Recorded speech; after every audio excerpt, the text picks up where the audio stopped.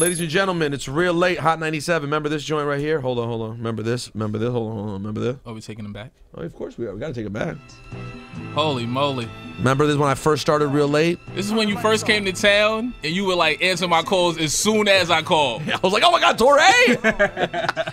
I've always stayed pretty decent about your calls. No, we good. You're high on my list. We good. I'm like in the top 100. You know, 100%. Not top 8, but top like 80. Nah, definitely top 80. Yo, top 80, dead or alive. Yo, Torae is in the building. Brooklyn's own. Coney Island was popping. Coney Island's own. Also, Tor. Hold on. Let me see if I have this though. Hold on. Do I have this though? Oh yeah. Hold on. Oh man, this was it right here. Yo, this might have been your illest promo, B. It really I'm might. keep it 1,000. Yo, this really might have been. I'm gonna let this rock for a second. Hold on. I haven't heard this in a while. It's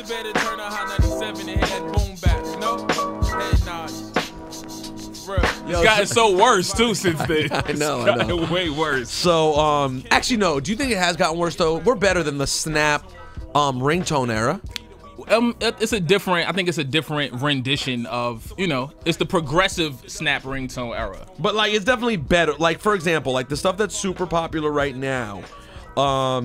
You know, like the Futures and the Drakes, and there's a lot of stuff that's out there that even if you're sort of by nature an underground head, you can appreciate, right? Like you can like. I like good music. You know what I'm saying? Like it doesn't matter what category or subcategory you want to put it in. Like I think Drake got joints. He can spit. So we're gonna take Drake even out of that conversation because for me, Drake. But no, what I'm saying is, but he's the pinnacle of popular. Whereas the pinnacle of popular in that era, 06. Was them franchise boys? Yeah, like it was rough. Like it was some rough stuff going on. Whereas right now, you have Drake, you have Future, you have a lot of people that are pretty dope making music. I like a lot of the stuff that Future puts out music-wise. Like sonically, it sounds good. I don't know what he's saying. No, of course a lot of the times. But that March Madness is so hard though. That's what I'm saying. He has a lot of joints. So hard. Yo, even Commas was hard. Like Commas hard. Move that dough. Hard. So yeah, no, absolutely. We're in a better place than we were. We're in a better bad place. Yeah, better bad. But what I really do think about, like, if you would have said in 2006, if someone had told you, or maybe you already knew, but if someone educated you on Kendrick and people like that and J. Cole was saying these are going to be the biggest guys, you'd go, that's an improvement. I love that. You know? I love that. I always commend those two guys for having the platform that they have and having the push that they have and still, you know, not swaying away from what they believe in music-wise and not compromising their sound. You know, I think that's super dope because it's so easy to just, you know, take the wrong pill and go for it. You know, but these guys stick true. They stay true to their guns. And I think that they've both been really successful, you know, just standing firm on their beliefs, man. So kudos to them. Now, you're rapping. You have a Kickstarter campaign out right now. Yeah. To finish up your album. Let's finish this thing. So what's the, and I'm going to play the song, which is great. Your new song with DJ Premier, Saturday night. Shout out to Preem. I mean, I would have preferred if it was called Sunday night, but it's cool. We're going to let it rock with Saturday This is actually night. Monday morning, though. Yeah, that's a good point. You should have called it Monday. You should have called it really early Monday morning. So how can people contribute if they're Torae fans, Brooklyn, they want to support Brooklyn? Yes, how do they do this? Definitely do that. I guess the easiest way is just to hit up my Twitter or Instagram at Torae. The link is right there in the bio. You know what I'm saying? Click it if you want to contribute something to it. We have some really cool rewards, you know, and that's what excited me about even doing it. I was like, yeah, I don't want to ask people for money. That's weird. And it was like, no, it's a different way to interact with your audience. And, you know, I'm about being progressive and trying to, you know, keep pushing the culture and pushing things forward. So, you know, we doing cool stuff like I'm going to come to your crib and play the album, you and the homies. We just going to vibe out. There's a create your own reward thing. You know, if you want to come to the gym with me and drink green juice and, you know what I mean, take pump iron. Yeah, we can do that. Like, it's a lot of cool stuff. And for me, being able to get in there with the audience, the people who've been supporting me since 05, 06, is bigger than finishing the album per se, but it's a dope way just to connect with the fans and take it, you know, a step further than just I put out a record, you buy it, you like it, you know, blah blah blah. So if right now people go follow Torae, Torae, on Twitter, Instagram, whatever, they can find the Kickstarter link. Yes, do it. We only have a couple days left, so let's really go out with a bang. So, do I need to pause that or no? No, it's okay. It's 2015. Cool. We good. I'm like, I barely pause. It has to be such a blatant pause now. Like I'm right behind you. You know what I'm saying? It has to be like really. You what? Like exactly. Otherwise, I'm not really doing pause. Yo, great record, man. Thank you, P. I appreciate that. A really nice tune. Was this a situation where you and Preem went to the lab together? Yeah, always. And always. got it just. Does he play you a bunch of stuff, or is it this is it? He always makes it. He always makes it right there on the spot. So, you know, me and Preem, I think we on like our 5-6 joint at this point, 5th, 6th joint. That's got to make you feel. It's a big friggin' deal. It's got to make you feel very special, right? Absolutely. So, but I didn't want to just give me the hardest beat ever. I go do rapidy raps because we've done that before. You know, I was like, let me do something different with Preem. Let's do a story joint. You know, and I wanted to do something kind of comical. And when he did the beat, and it just had that Asian feel to it, you know what I'm saying? I was like, I think I know where I could take this and make it a funny story, something that we never did before, but it's still a Torae Preem joint as far as the bars and the beats, but you know, just something that sounds a little different than what you used to hearing from us.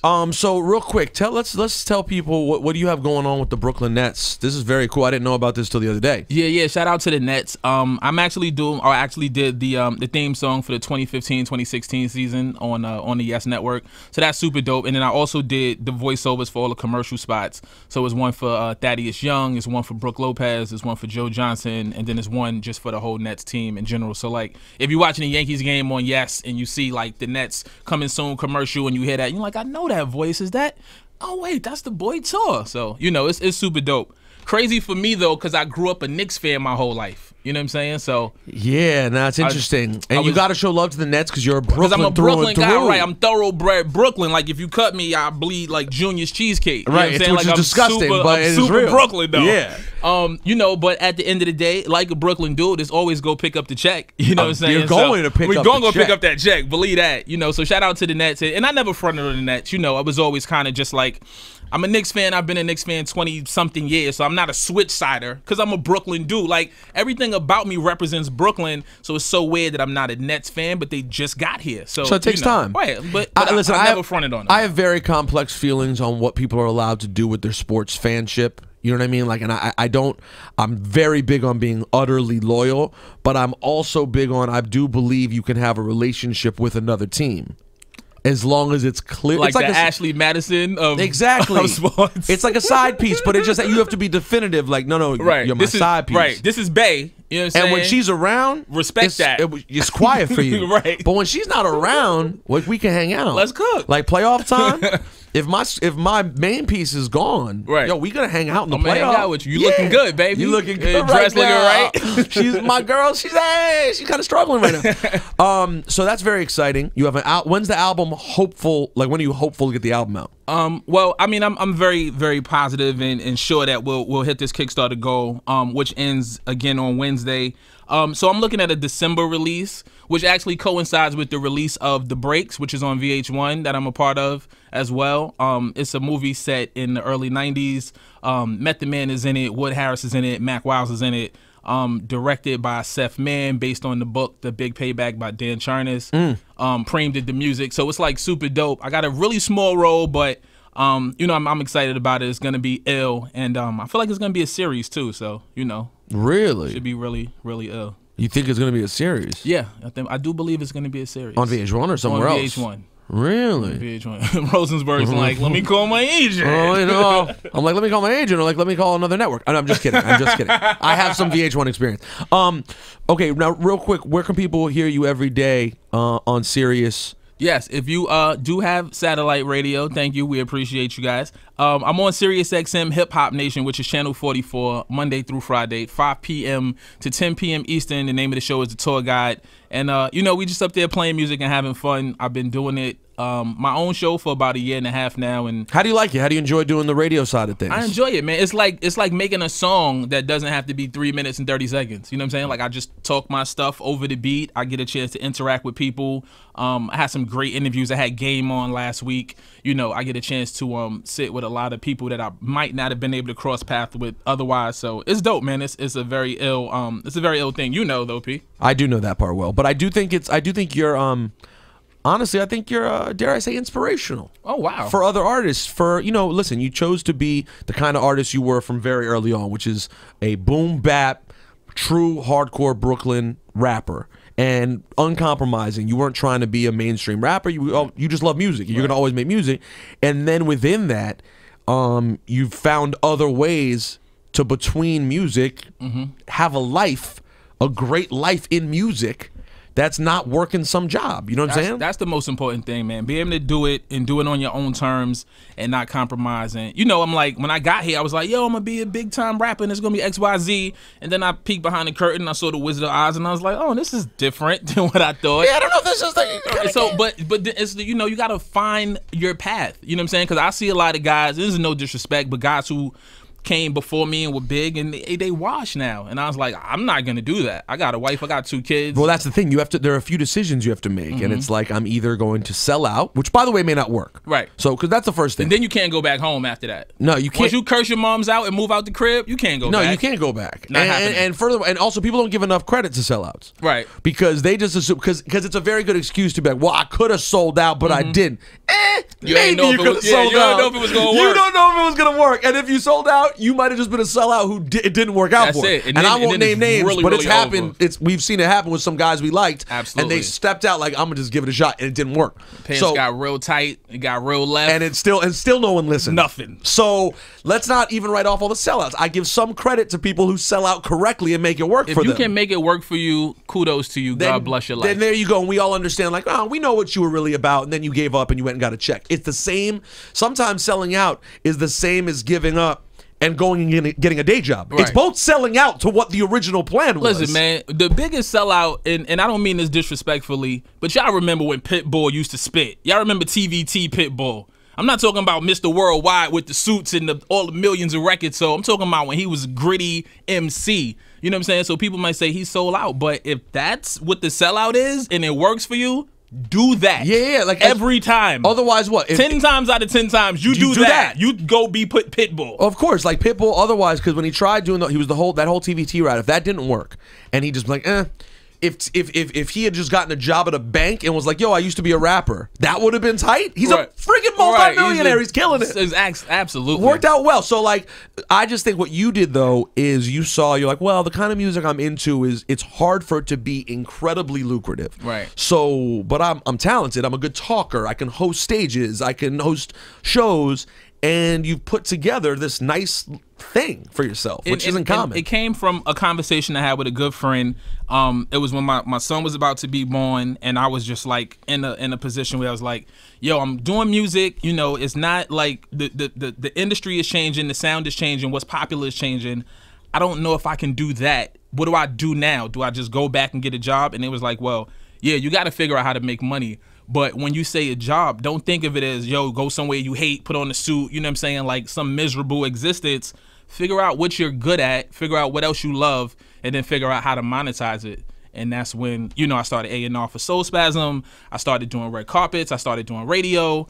And I turned it into a career, man. And I'm super blessed. I'm happy, you know. A lot of guys will tell you what they doing. I just show you the work. Yeah, I agree with that. Now, one last important question is, I'm curious, I've never asked you this off the air. How many times in life have you... How many times I got to... Okay. How many times in life have you either had to defend me in a conversation or you didn't defend me, but you wanted to and just like, I'm not going to bother? You know what, Pete? I would say early on when you first got here, there was a lot of defending because people were like, well, how he get this position in the spot? And then... Well, but back then you were forced to because I was playing your records. But then after you... Because you popped, you know, you're definitely an inspiration as well. After you popped, people said that you got different. You got funny style. And I said, so there was a second layer of... Yeah, there was the second layer of defense. It was like we used to wear 2 condoms back in the day. It was the second layer of defense. You know, and I was like, nah, yo. I was like, listen... He is different. He's busy. He got a lot more things going on. But I think under all that, he's still the same good dude. I might have to text him twice to get the reply. But what's so bad about texting twice? Nothing. I always text people twice. Nothing. Nothing at all. Nothing at all. And that's Peter, it. Hold on. There wasn't Rosenberg. There wasn't a third layer. It was only 2 layers. No, I think people who know you and respect you and have a relationship and rapport with you from the jump still have that same. Yeah, I think for the most part that's true. Yeah, for the most part. I think new guy, you know, because every day somebody's coming up to you with their hand out, with their tape out, with their MP3 ready to send, and I understand how overwhelming that can be. Like, yo, fam, chill. Well, the hard part is that I'm also, and anyone who's friends with me knows this, like, I've got my own ego and my own dreams to come. So it's like, my man, I really want to make it happen for you, but there's only one person I definitely want to make it happen for more. This guy. And that's me. Right here. So it's a tough balance. But I just figured, I know that you were one of the people who I connected with who, even when I'd done things that I'm sure had repelled other people, you and I had always had a close enough rapport. I'm like, he knows what I'm about. Yeah, we spoke about, I don't want to bring up and rehash old things, but we spoke about some of the decisions and I gave you my opinion on them. You know, like, yo, you know what I'm saying? But at the end of the day, we all do things. We all make choices. Some choices are public. Right. That's exactly where I was going. You're in the public eye, so everything is going to be scrutinized. You know what I'm saying? And people always going to have something to say. Good, bad, or indifferent. Well, I thank you for the times that you defended me, and for the times you didn't defend me. But you thought in your head, you were like, I would like to defend them right now, but I'm not going to. I'm not going to. I'm making it easy for you now. I mean, I might have some sports conversations where you're like, yo, Rosenberg. Yo, congratulations too, man. Thank you. See you out here, ESPN. Yeah, ESPN. I just made that up right now. Right on the spin side. No, and your wife is doing great things. Yeah, we're doing it's the same thing as you though. It's just figuring out the different things you're able to do to make this thing work, because we can't all be Pitbull. And that's what we learned today. Yo, Torae, go to his Kickstarter, support him. Album coming soon. We'll have you back when the album comes out. My brother, thank you so much. All right, Torae, Brooklyn, we out. Real late.